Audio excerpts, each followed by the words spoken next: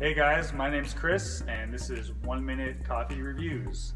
Today I have with me here Brian, and today we're trying out Starbucks Cold Brew Black and Unsweet. And Brian's going to show us how to make it today. So this is what I have for breakfast every morning. Well, with my bacon and my toast.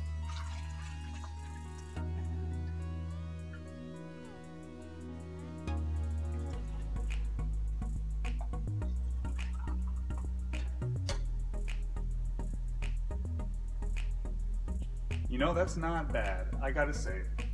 I do buy Starbucks Cold Brew when I'm out and about and I need something real quick on a hot day. We started with a premium blend of beans especially selected to brew without heat, creating a taste that's smooth with subtle cocoa notes. It's not special to say there's cocoa notes in coffee. Highly recommend this drink.